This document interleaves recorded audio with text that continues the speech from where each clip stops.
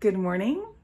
I am Karina, and today I want to show you how we took our 1960s small Southern California home and completely kept but refinished and remodeled our kitchen cabinets to upgrade.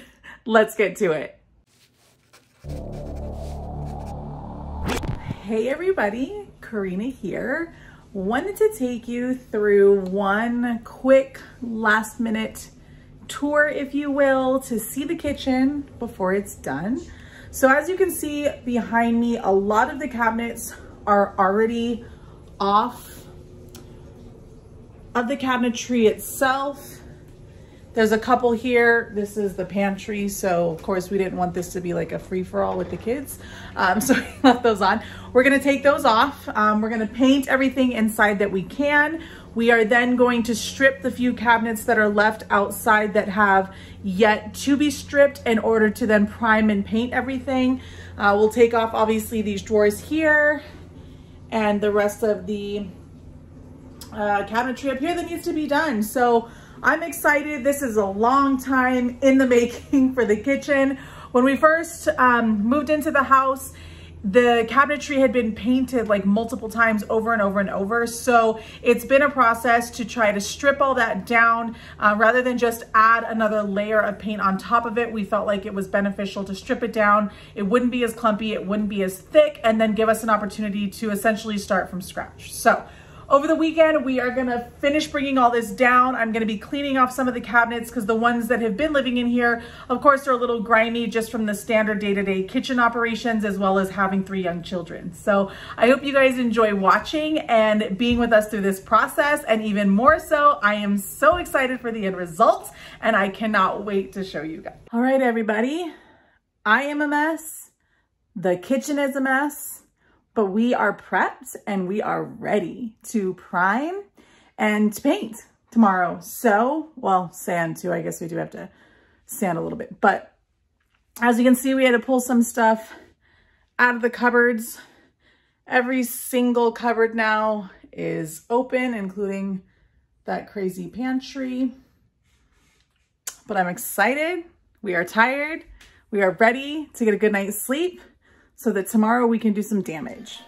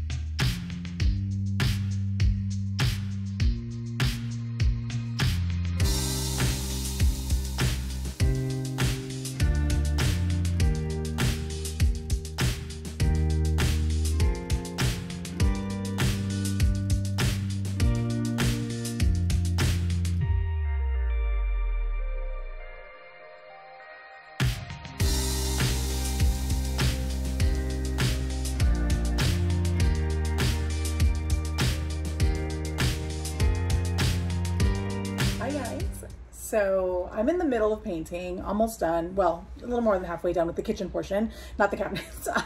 But one thing that you may or may not have noticed while I was painting is something that I do a little bit differently than most painters, if you will. My entire adult life and even high school, if you will, whenever I painted, I always used painter's tape.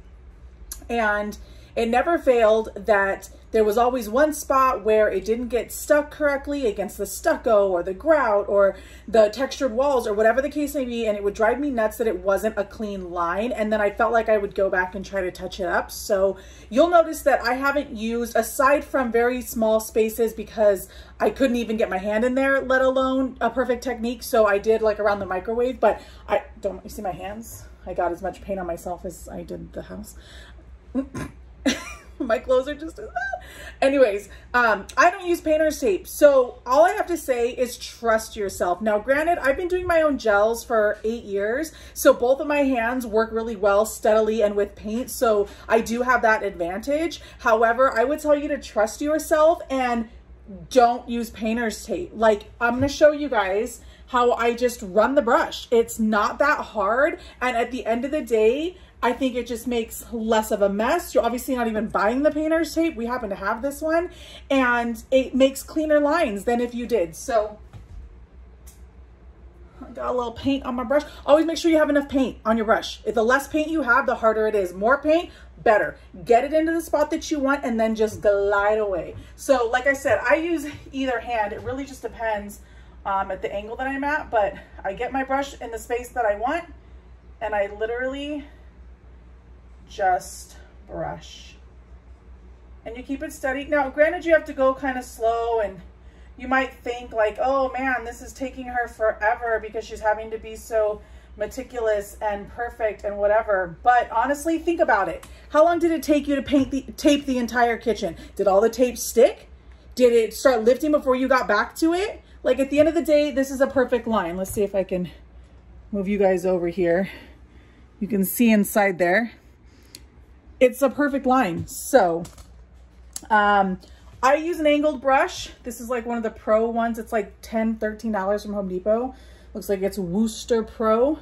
Any angled good brush is gonna work. Like, obviously don't get the 99-cent brush, but if you get a good brush, trust yourself. I am telling you it's worthwhile. So stick with this, we're almost done.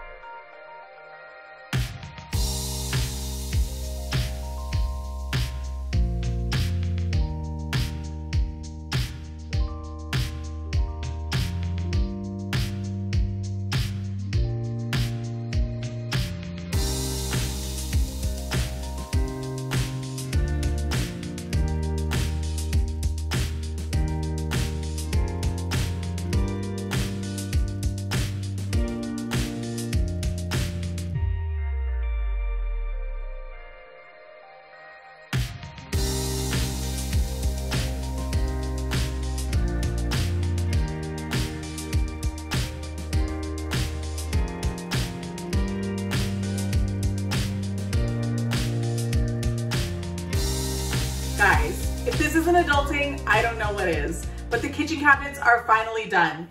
It was a process, it took a while, but I want to show you guys how it turned out and tell you what the process was. So it cost us about $400 after paint, and the most expensive thing was hardware. We did have to buy some stripping chemicals, if you will, in order to take off the old paint. The old paint on these cabinets had about 4 layers of paint, and so there was no way that we could just simply paint on top of them. The hardware was no longer fitting right, and it had just been a mess. If you've seen any of my previous videos, you used to see open cabinets behind me all the time because they had all been taken off, but it was a really long process getting it back. I've been wanting to do this for about 6 years, but as you can see, it's finally done. I'm so excited because now in the back of all the videos, you will see cabinetry. We went with gray when we did it. We decided that we wanted a color versus just white because the white just gets messy with the kids, you know? And so we went with this gray color. It did make the kitchen a little bit dark, and so thankfully we still have other lighting sources in order to compensate for that. But I went with just some standard black hardware as well as some black hinges here.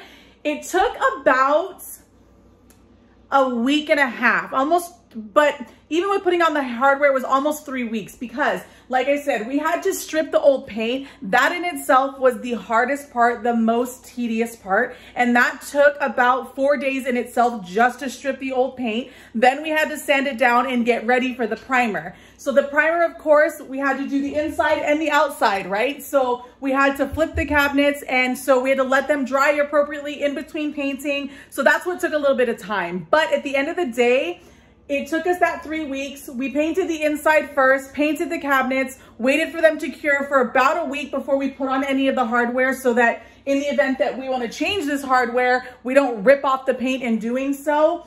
But I'm thrilled. Like, I couldn't be happier with how it looks. I just feel like it makes the entire kitchen come together.